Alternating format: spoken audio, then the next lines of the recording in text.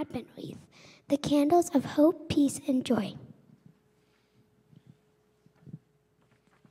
Now we light the fourth candle of Advent.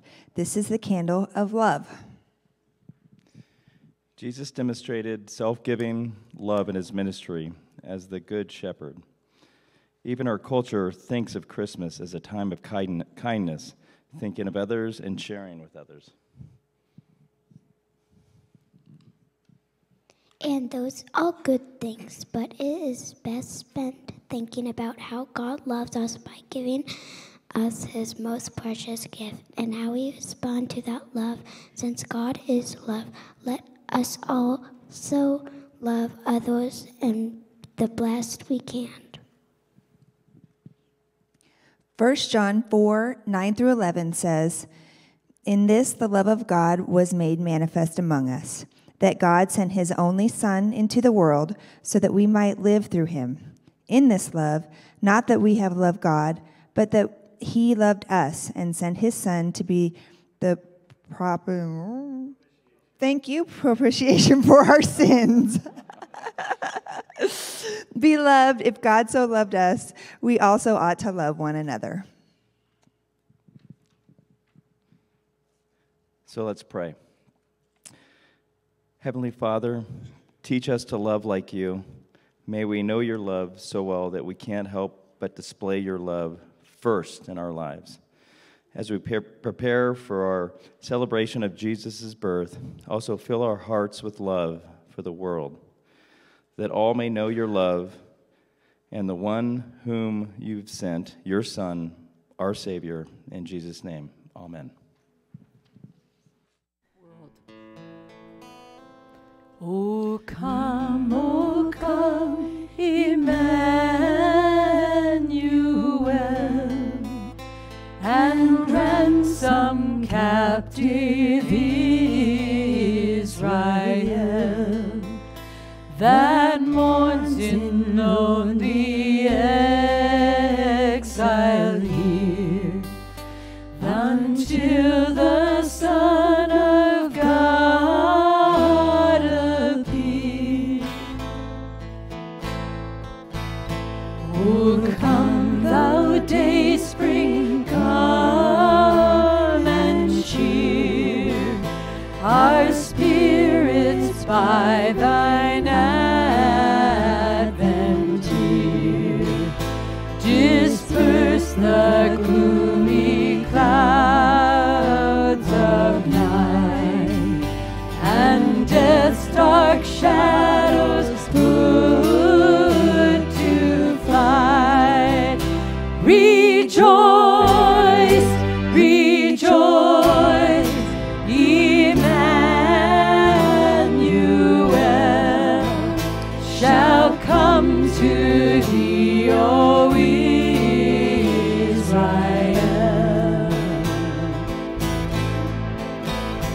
O come, desire of nations bind, all peoples in one heart and mind. Bid envy, strife, and quarrel cease. Fill the whole world with heaven's peace. Rejoice, rejoice, Emmanuel shall come to thee, O Israel.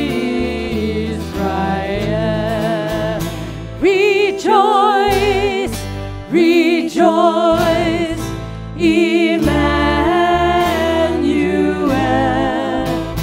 shall come to thee, O Israel.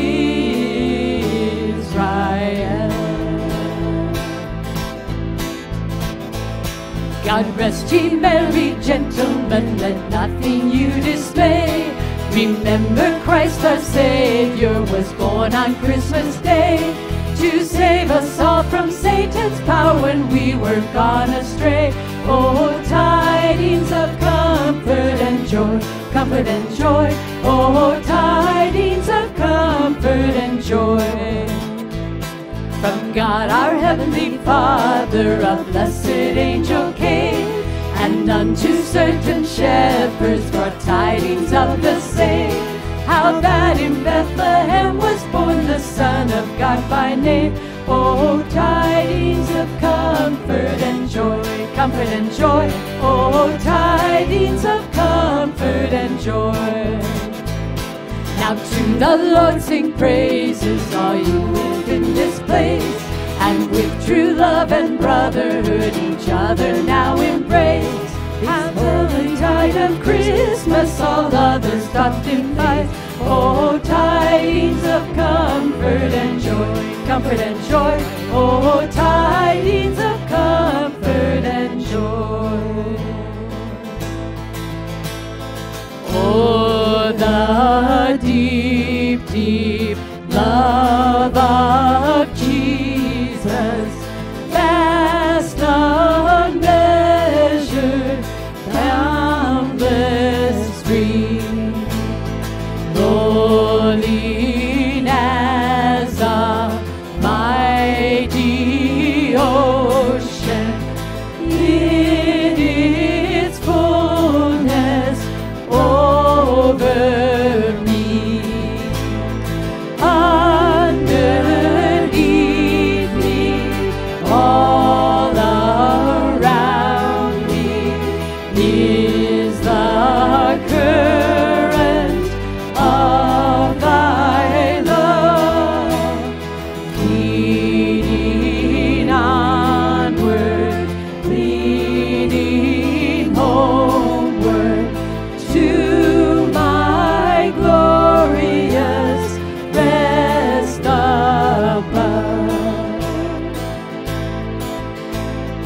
Oh, the deep, deep love of Jesus left his throne joined to us.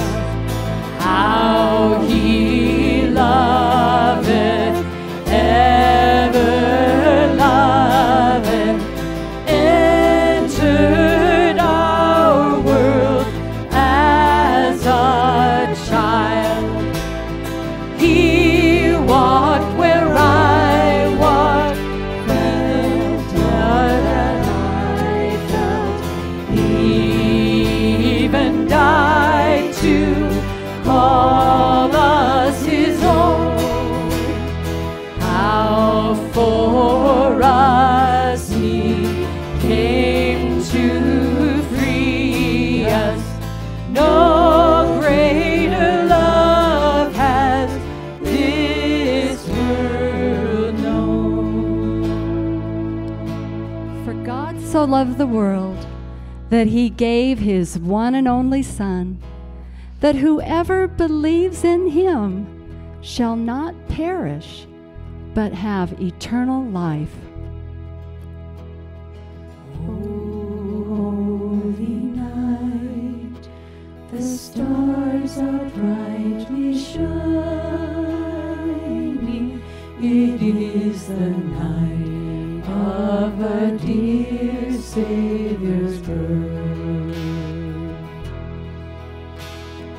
Long lay the world in sin and error pining, till he appeared and the soul felt its worth. A thrill of hope, the weary world rejoices, for yonder breaks a new and glorious morn. Fall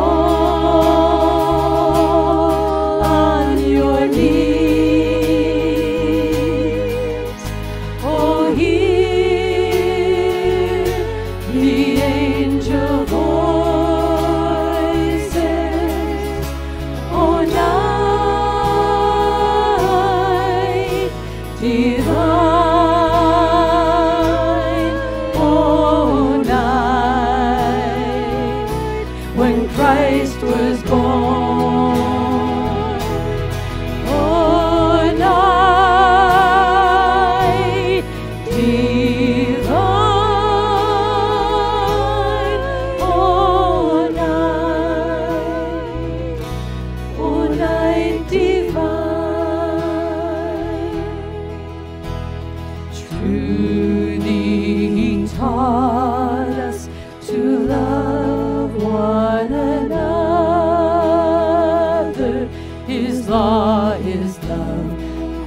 and his gospel is peace.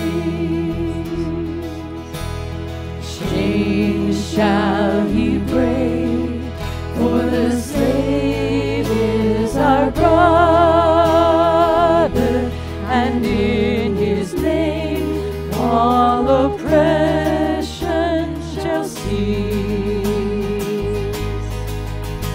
Sweet hymns of joy in grateful chorus raise we, let all within us praise his holy name. Christ is the Lord. Oh, praise his name forever. His power and glory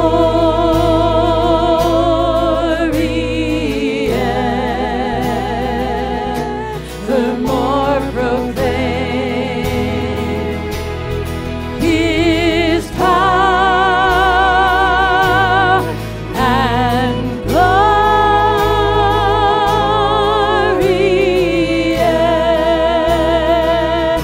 evermore proclaim.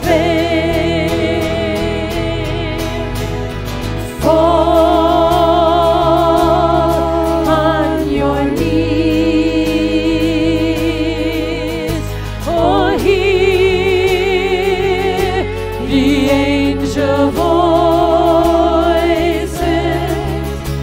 oh, night divine, oh, night when Christ was born, oh, night divine, oh, night, oh, night divine.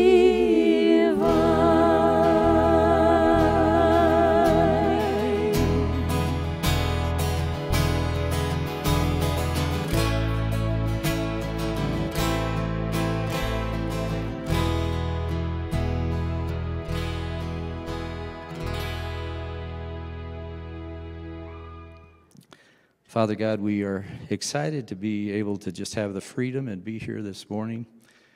We're thankful for how you love each one of us and that you gave your life for us.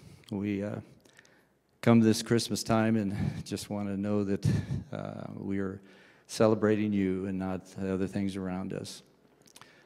We ask that you would have your Spirit with us this morning as Matt preaches and teaches us. And God, we ask that the words of our mouth and the meditations of our heart be acceptable in your sight. This morning we pray. Amen. Thanks, Joe. What a great encouragement.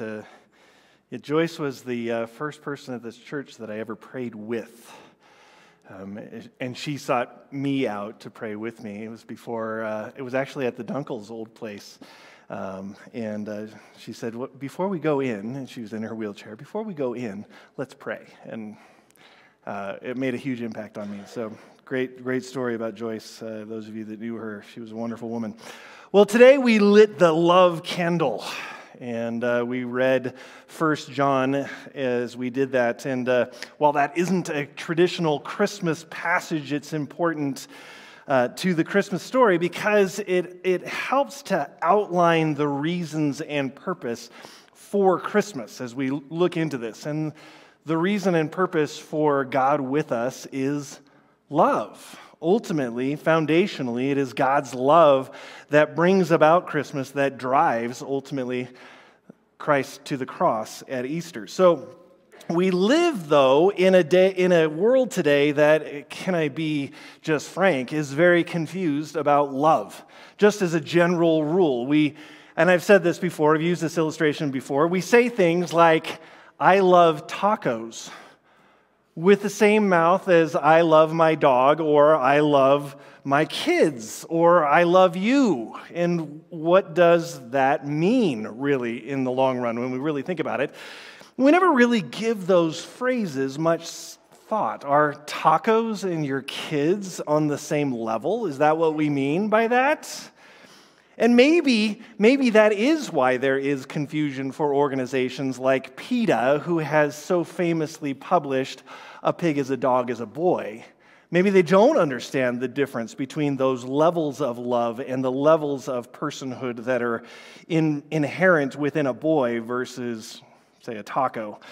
Maybe they don't understand that. And so if I say I love tacos, well, that is the same as saying I love my son. So a taco is a dog is a boy, maybe, to them. But even the most cursory examination of how we really live in the world gives proof to the lie about that, right? Nobody gives time to hear a taco out, right?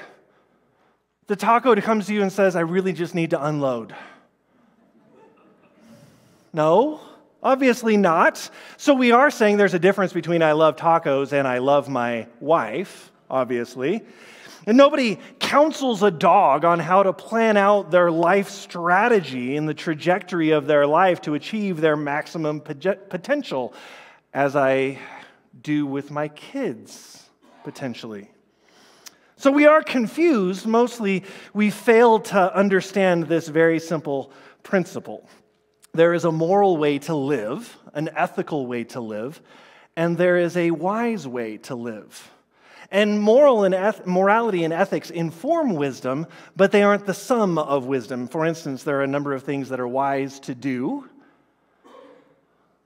that have nothing to do with moral. They're all right. Whatever decision you make, it's right. It's okay to do it. And there are things within that are wise, and there are things that are not wise. But it's not morally wrong to do the not wise thing. It's just not wise, right? So how do we know? What informs our wisdom in that sense? There are many areas in life where there isn't really a wrong choice. So I can, for instance, love my dog. That's not wrong to love my dog. But it's not wise to put my dog on the level of my kids, and that probably is a moral issue too. I don't know, we have to think about that one. But love is, and how we show it, is often in that realm of wisdom and not morality. How we show love is often in the realm of it's all good, right? It's all morally okay, acceptable in the various ways that we show love, with some exceptions.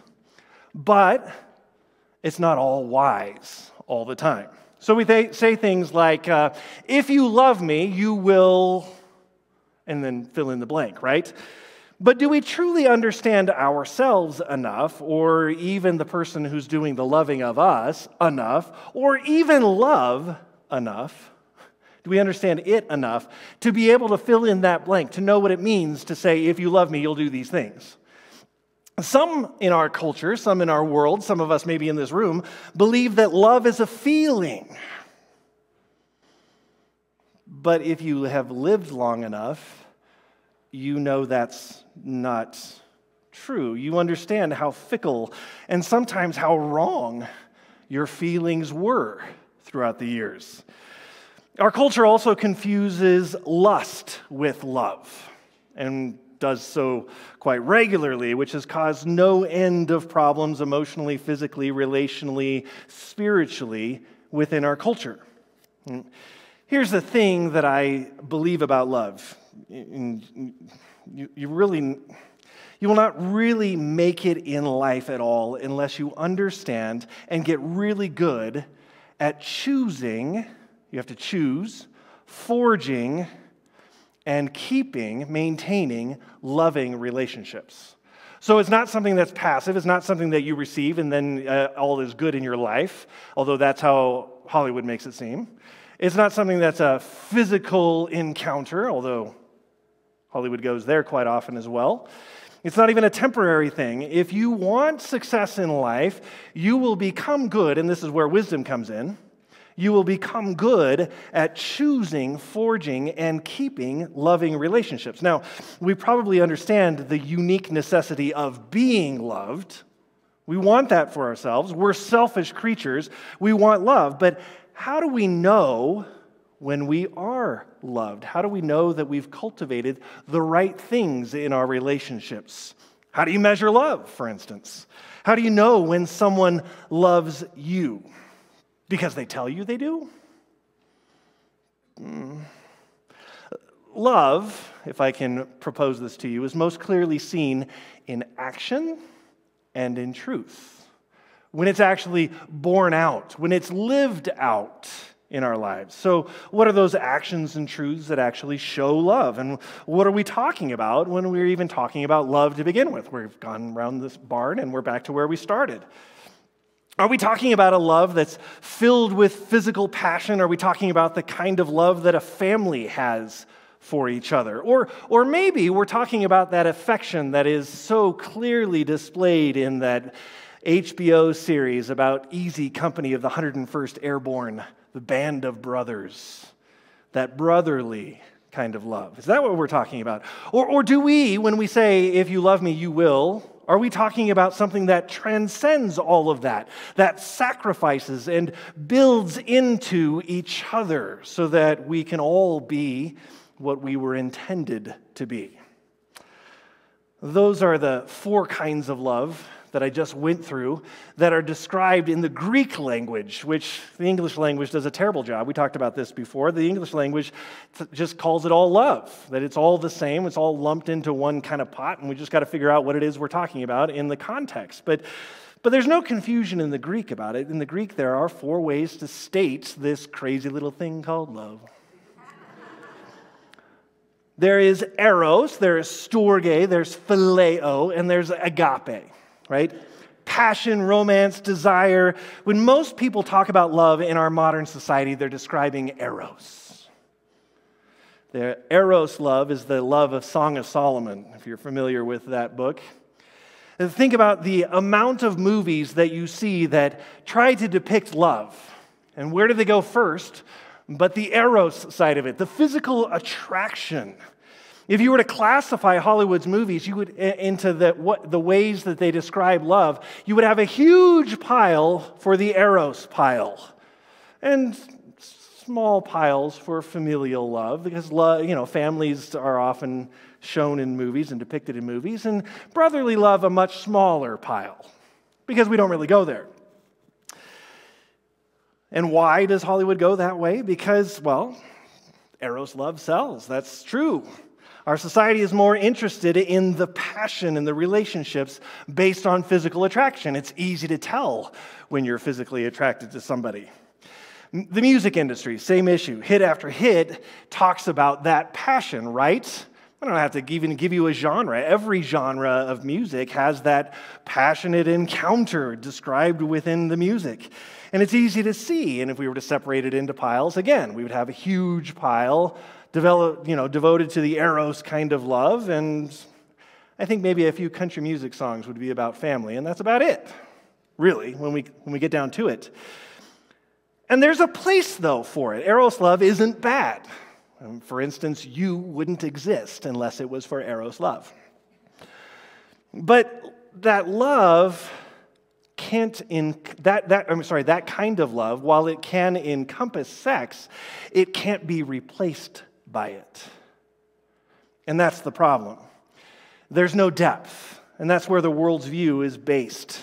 It's based on this eros love, and it derails. It's based on the physical attraction, and the average person says that physical attraction has to happen first. We have to know whether or not we have a physical chemistry to find out whether or not we can go any further in this relationship, which is exactly backwards. And then we can make it work. But no, it actually won't work if you go that route. Why? Well, just think about a singles club, right? Person walks into a singles club, and the first thing that they do is they're cataloging who is potentials in that room, right? You instantly have counted out 80% of the room the moment you walked into a club, because they don't physically attract you. You may have discounted the people that would suit you the best, right? But you did it all based on the physical attraction in a singles club. But if you were able to walk into that club and see the 80-year-old self of every single person in that club, the average person going into that club would leave with no one. right? Because we go into that club looking for that physical gratification. Eros is not a lasting love. Something else has to fill in to that physical passion. When that physical passion eventually wears out, and it does for all of us, some of us have it longer than others, but it all ultimately peters out, and something else has to take its place. And it may, that thing that takes its place, if it's authentic and true and real, may also drive some of that Eros love for us later in our relationships, but it isn't the other way around. The world knows that that's not the only kind of love, and it's aware that there has to be something deeper, but it doesn't like to talk about it. There is familial love, and the world is quick to jump on that one because that's one that's really obvious and doesn't really require anything of me. After all, storge love, the familial love in the Greek, looks different for every family. So nobody can tell me what my familial love ought to look like as opposed to your familial love. And some hug and hold each other's, and others exhibit it through acts of service. Some clans communicate love in such a way that it may not even look like love to someone outside of that family. I'm thinking of the mother who's constantly sniping at the son and getting him to eat something, and she's not doing it in nice ways. And you go, is that really love? And yes, that's her way of saying I love you, right?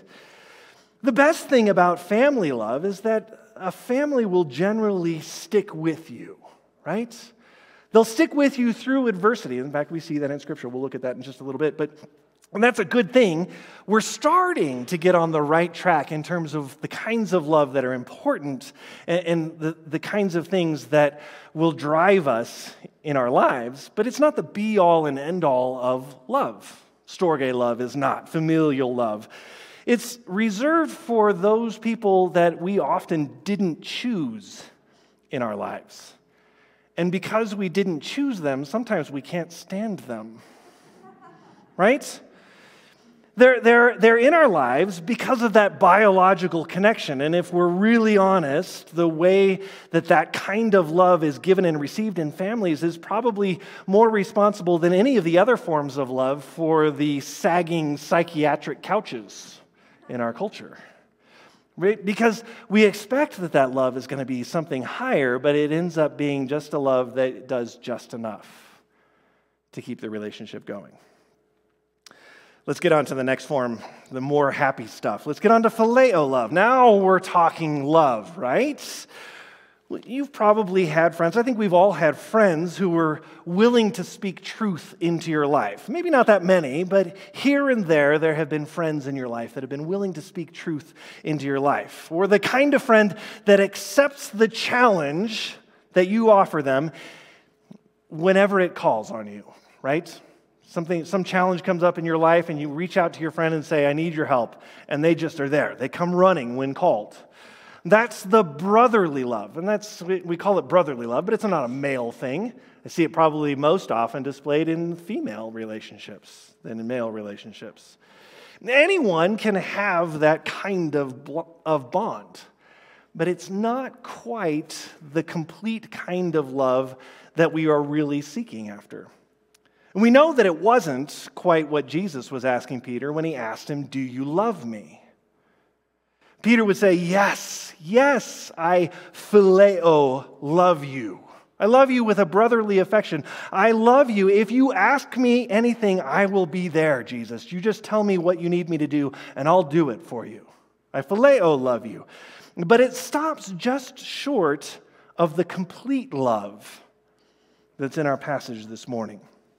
As long as we're heading in the same direction, as long as our purposes and values are congruent, then yes, I love you with a phileo love. It's really good.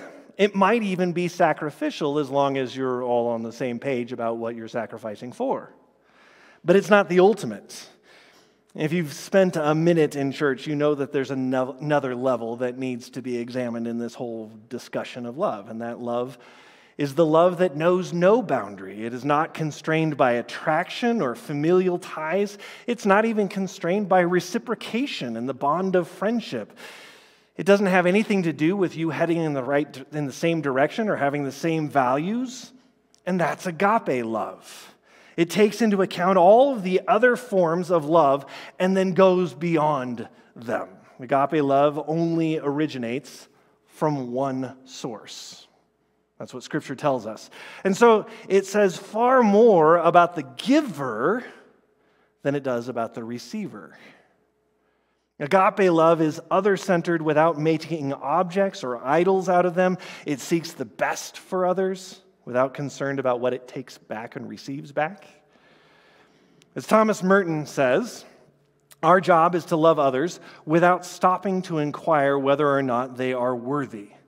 That is not our business. In fact, it is nobody's business. If you are the receiver of agape love, it isn't your business even whether or not you are worthy. That's what Thomas Merton is saying. What we are asked to do is to love, and this love itself will render both ourselves and our neighbors worthy.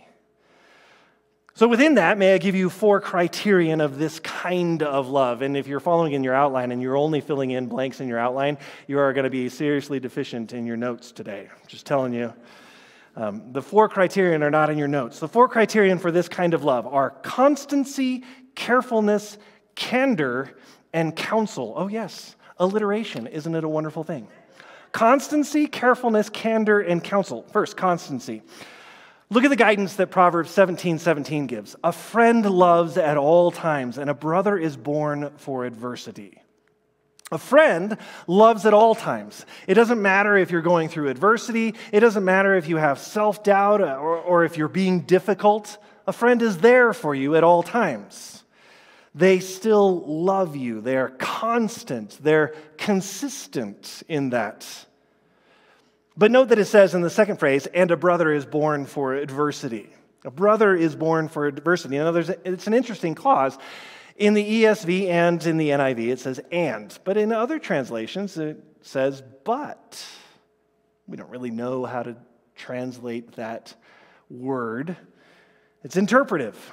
If it is but, then it changes the whole meaning of that, right? But a brother is born for adversity. In other words, when adversity happens, your familial love kicks in and people stand around you, right? That's what family is for, to stand around you in the midst of adversity.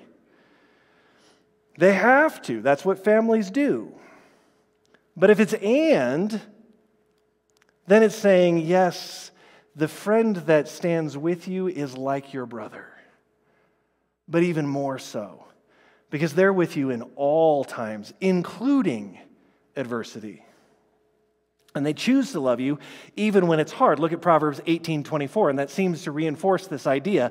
A man of many companions may come to ruin, but there is a friend who sticks closer than a brother.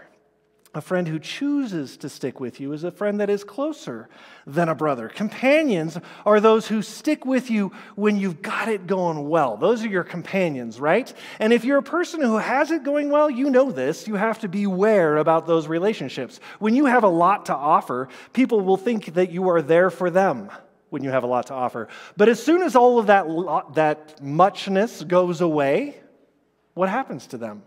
See, companions dissipate. They disappear. As soon as you no longer have anything to offer them, they go away. That's a companion. But there is a friend who sticks closer than a brother. There's one who loves at all times, and they are closer than a brother. Why? Because they choose to stick with you. They aren't obligated to. That's consistency. The second criterion was carefulness. And look at Proverbs 25:20. Whoever sings songs to a heavy heart is like one who takes off a garment on a cold day and like vinegar on soda. I love Scripture sometimes. So descriptive. Right? If somebody is going through something difficult and you're really going through it, a friend doesn't pass off whatever you're going through and say, get over it. Oh, this is not that big of a deal. Oh, yeah. Or imagine this one. Oh, yeah. I've been through that before. That's not right. You'll get over it. It'll be fine. When you're in the middle of that situation, that's not good counsel. That doesn't help you. That's like being laid bare in the midst of the cold. So a good friend doesn't minimize what you're going through. That kind of person is harsh and reactionary, right? Like vinegar on soda. Look at Proverbs 26:18. It says, like a madman who throws firebrands and arrows and death is a man who deceives his neighbor and says, I was only joking. A person who loves you isn't about throwing around words. That's a madman. You probably all had the kind of relationship where a person makes cutting remarks to you about you, right? They cut you to the quick, and then when you reveal that you were hurt by what they said, oh, I was just kidding. I'm sorry that you took that seriously. Have you ever experienced that? Have you ever done that to somebody? Preaching to myself. No, someone who loves you chooses their words carefully. They aren't choosing carefully so that they don't trap themselves. That's not why they're choosing themselves carefully. They're choosing their words carefully because they want to build you up. They only want to say what will help. Ephesians 4:29 is on our refrigerator, not because I put it there, but because my wife did, who is much more wise than I am. Says this, let no corrupting talk come out of your mouth, but only such as is good for building up, as fits the occasion, that it may give grace to those who hear. So, love is constant and love is careful. It doesn't just throw around words. The third thing is love is candid, though. Oh yeah, it's careful, but it's also candid. Those who love will relate to us with candor. Candor is honesty and forthrightness. Proverbs 25:5-6 says, better is open rebuke than hidden love. Faithful are the wounds of a friend. Profuse are the kisses of an enemy. The NIV says, an enemy multiplies kisses. Faithful are the wounds of a friend. Why? Because they have your best interest at heart. And while it may hurt, you know it's for your good, if they chose their words carefully. The problem in our culture today is that we think someone is a friend if they affirm whatever I want to believe about myself. If I want to think of myself as a goldfish, or pick your pronoun, it doesn't really matter, well, then you're a good friend if you tell me that that's good, that I should want that for myself. That's not what a good friend is. That's not even love. But our culture says that it is. The proverb is telling us that an enemy is the one who provides kisses when what you need is a righteous word in your life. They'll do what feels good for you, but they won't do anything that is good for you. A friend will wound you when it's necessary to show you the truth. Well, that can't be friendship, can it? Yes, it is. Look at the first line of that verse again in verse 5. It indicates that hiding that kind of love, the love that wounds in order to help, that really isn't love at all if you're hiding it.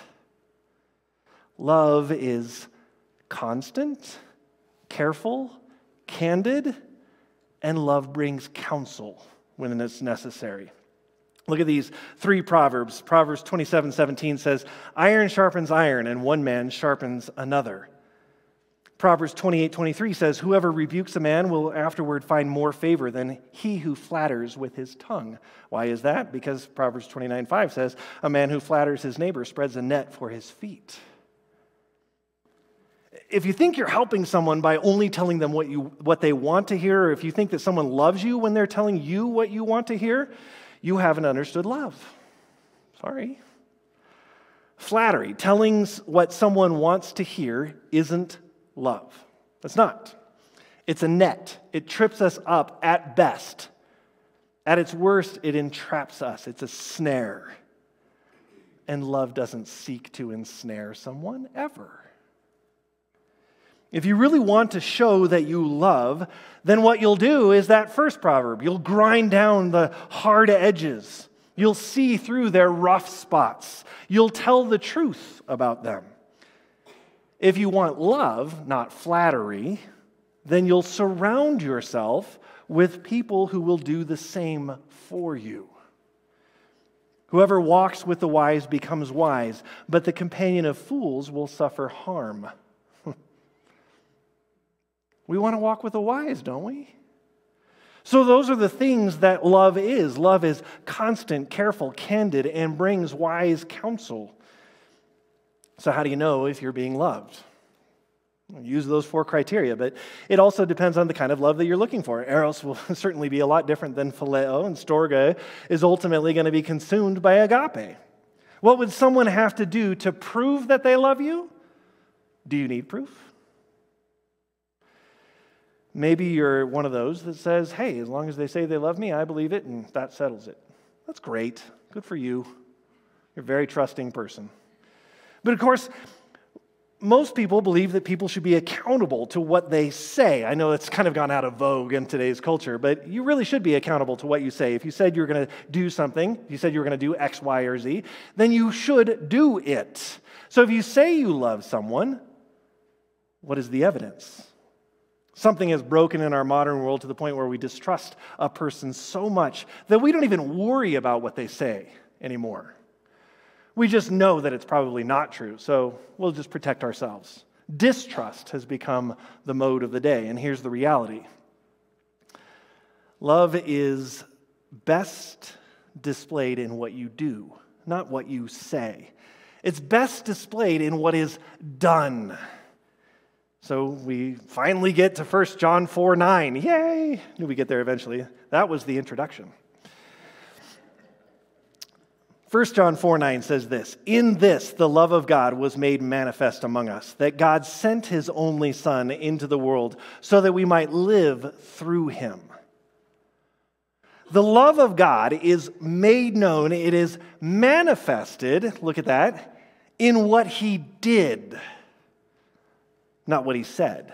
John Walvoord says this about this passage. If one wishes to know how God has demonstrated his love, he need only look at the fact that God has sent his one and only Son into the world that we might obtain eternal life. He made his love manifest.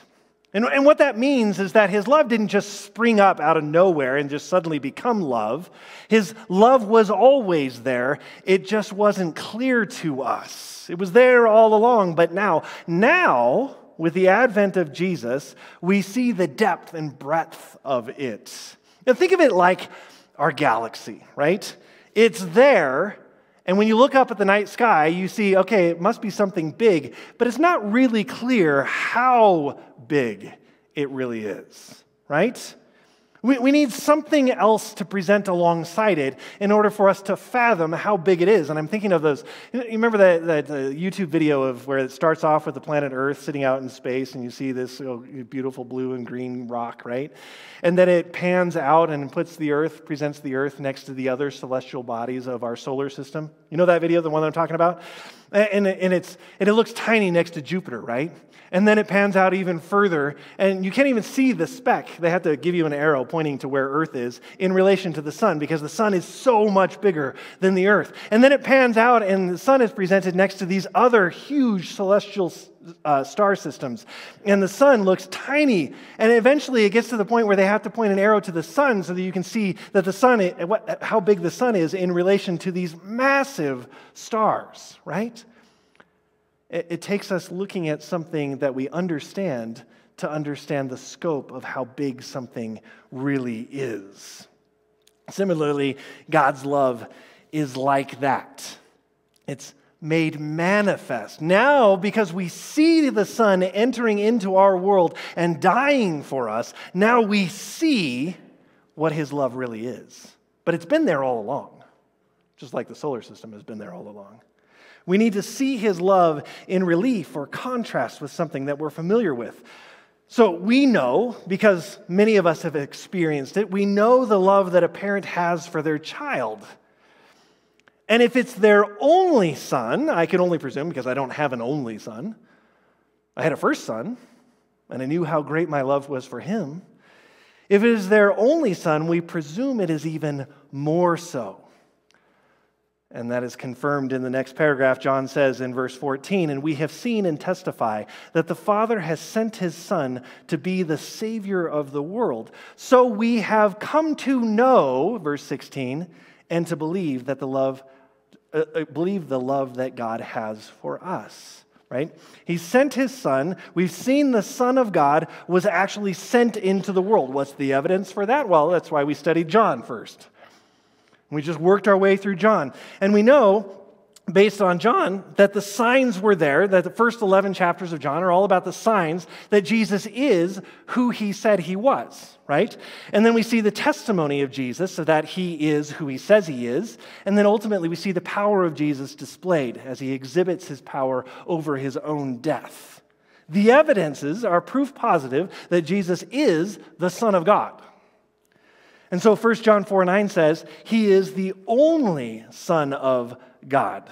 In this, the love of God was made manifest among us, that God sent his only Son into the world so that we might live through him. Now, some of your translations say his only begotten Son. That's fine. This is a common theme within John's writing. John 3:16, John 1:14, etc., etc. It could go on. The word that's used throughout there is monogene. Gunos is to have a child. Mono is singular child, right? Monogene, the only born one. The emphasis being that he is the only Son of God. The coming of Christ is, therefore, a concrete historical revelation of God's love. Concrete. It's done. It's an action. His love, and in this case, 1 John 4:9, is agape, is self-sacrifice, the seeking of another's good at one's own cost. So there's never been an instance of self-giving that is greater than God's gift of his own Son, nor could there be. Let me give you 3 evidences to that point. First, he is the monogene, the one and only. Moderns translate that the only begotten. Could Abraham have shown greater fealty to God than by being willing to sacrifice Isaac on that mountain? No, he couldn't have.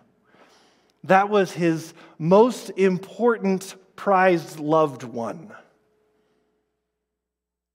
And similarly, God showed his love in the most spectacular display possible by sacrificing his one and only Son.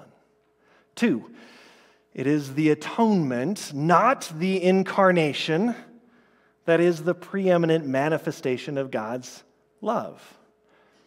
If God had just sent his Son and said, hey, go down there, live among the humans, show the humans what we're like, and then they'll eventually follow us more completely, that would have been not nearly as great as what he ultimately did. That would be kind of a sticky, sweet sentimentality love.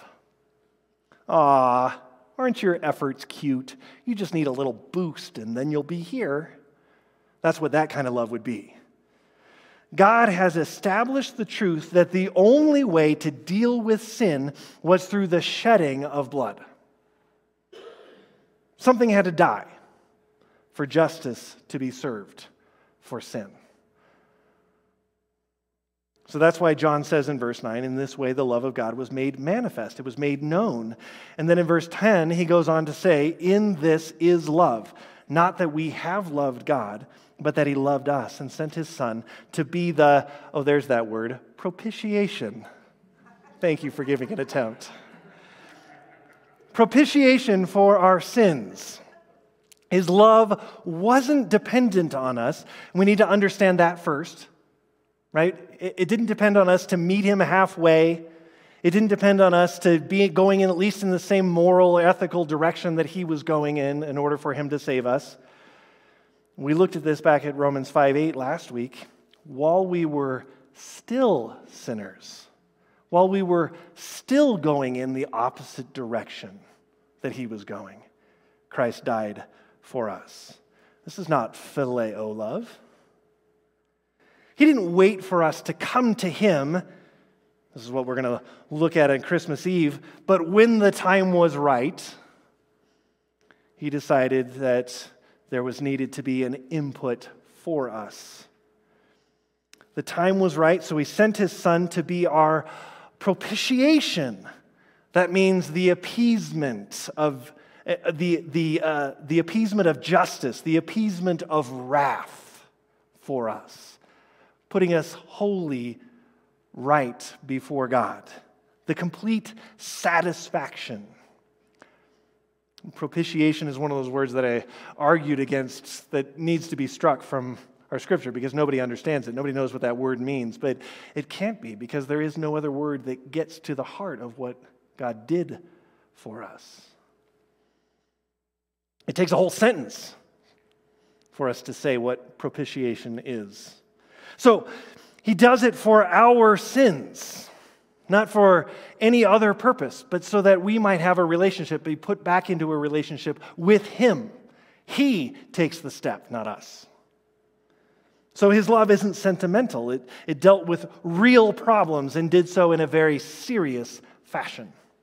3, the beneficiaries of God's love were and are, to this day, undeserving of it because we're unable to do anything about it. We are sinful. We're unable to fix that problem within ourselves. Ephesians 2, 1 and 2 says this, "And you were dead in the trespasses and sins in which you once walked, following the course of this world." A person who is dead, I don't know if you're aware of this, can't do anything. They can lay there, right? A person who's dead has no will to do anything. We are dead in our sins. Very intentional word used there.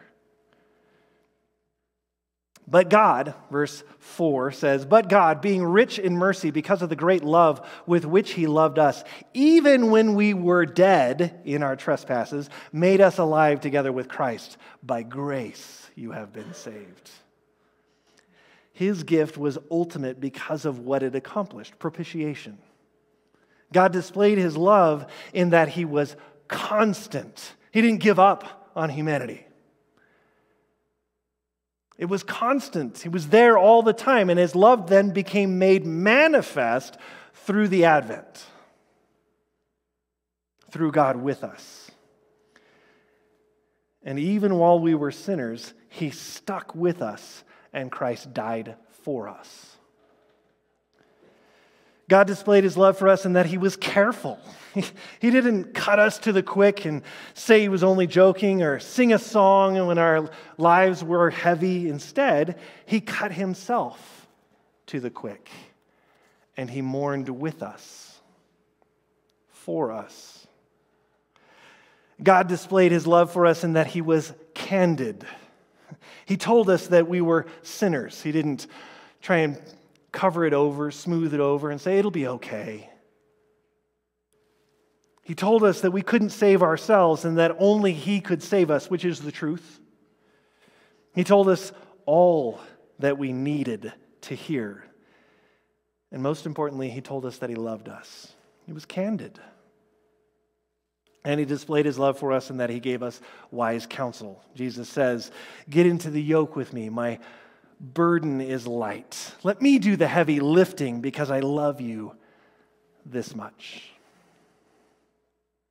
This is what Christmas begins to tell us, that God loves us. He loves us so much that he sent his Son. And I say it begins to tell us this because Christmas is for Easter. Without Easter, Christmas doesn't matter. So how do you respond to true love? His love is free and uncaused and spontaneous, and all our love is but a reflection of his love and a response to it. I think of this in terms of how we respond to love. Are you familiar with the movie The Princess Bride? I've seen it like 492 times, right? The Princess Bride is about Wesley and Buttercup, and Wesley is a farm boy, and he serves Buttercup. And Buttercup always is coming up with things for him to do. And Wesley, every time he does it, says, "As you wish." And in the story, we hear grandfather quoting this, that she was surprised, Buttercup was surprised to learn that every time Wesley was saying, "As you wish," he was really saying, "I love you." And what she was even more surprised about was that she loved him back. And then the whole rest of the movie is the fact that Wesley leaves on a journey and his ship is attacked by the dread pirate Roberts. And he disappears. And they have to get back together somehow. But how are they going to do that? Because it's true love. They will, right?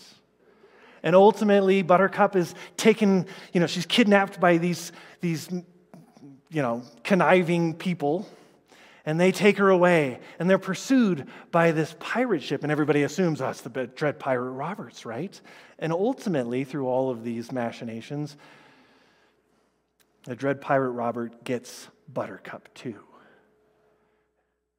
And so in their discussion, the Dread Pirate Roberts is trying to find out whether or not Buttercup is really worthy of Wesley's love. And ultimately, he cuts her to the quick, and she's so angry with him that when he turns his back, she pushes him down a hill, right? And as he's rolling and tumbling down this hill, if you remember the scene, his mask flies off, and he says, "As you wish." Some of you have, yeah. And she immediately realizes what she's done, and she says, "Oh, my sweet Wesley." And what does she do? She throws herself down the hill. It's the dumbest scene ever. Ooh, oh, as they're tumbling down this hill. Right? Why am I telling you that story? Because the love was not unrequited. The love was pursued in that relationship. God is saying, as you wish. What do we wish? Are we wishing for him to be out of our life? He gives us that. Are we wishing for him to save us? He gives us that. How will you respond to his love? I'm going to call up our worship team as we close out this service today. When you get love, you have it to give. Maybe you understand this. Some people are running on empty because nobody loves them, or they don't feel loved, or they don't understand the love that is available to them.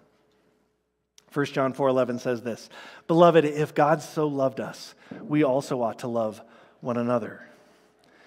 With God's help then, and it has to be with his help because he is the source of this love, because of his love for us, we can love each other. We think of Christmas as being this great loving holiday. Without God's love, we're really unable to do anything worthwhile in it. But if we have his love, then we display that constancy, that dependability to those around us. We're careful in what we say and how we say it. We're candid with each other. We tell each other what we need to hear in that careful way. And we give the counsel that really matters. And what really matters is how you respond to God's love. Will you choose to respond to it? We say Christmas is all about peace, love, joy, hope. All of those things are bound up in the gift of God's one and only Son for you, who died. Even though you weren't going in the same direction he was going, he died for you. Will we follow that love, or will we strike out on our own, looking for something else because it seems too good to be true? I pray that if you haven't made a decision to be embraced by that love, that you make that decision today, because he loves you so much that he died for you. Will you stand as we close in prayer this morning? Lord Jesus, we thank you so much. We thank you for the fact that you loved us so much, that you gave up your spot. You willingly gave up all of the privilege and glory of heaven. You humbled yourself, and you put yourself on a cross. Nobody else put you there. You did that for us. You chose it for us. Lord, may we constantly live out of that great love. May it fill us so that we can fill others. In Jesus' name we pray. Amen.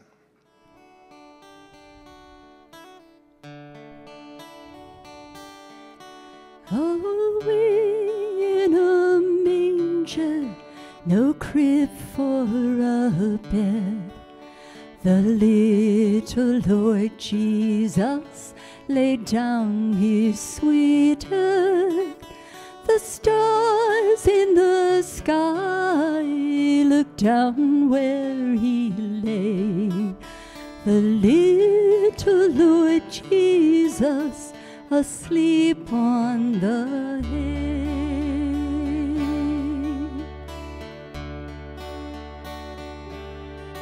The cattle are lowing, the baby awakes, but little Lord Jesus, no crying he makes. I love thee, Lord Jesus, look down from the sky and stay by my cradle till morning is nigh. Be near me, Lord Jesus, I ask thee to stay close by me forever and love me, I pray. Bless all the dear children in thy tender care, and fit us for heaven to live with thee there. And fit us for heaven to live with thee there.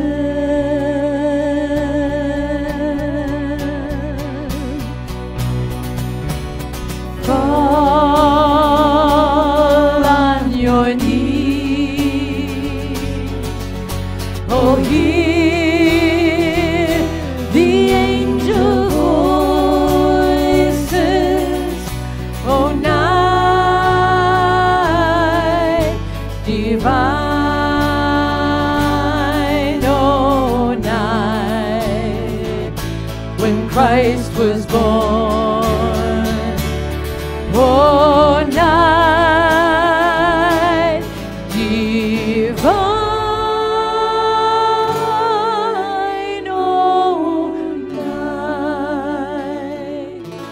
oh, night divine.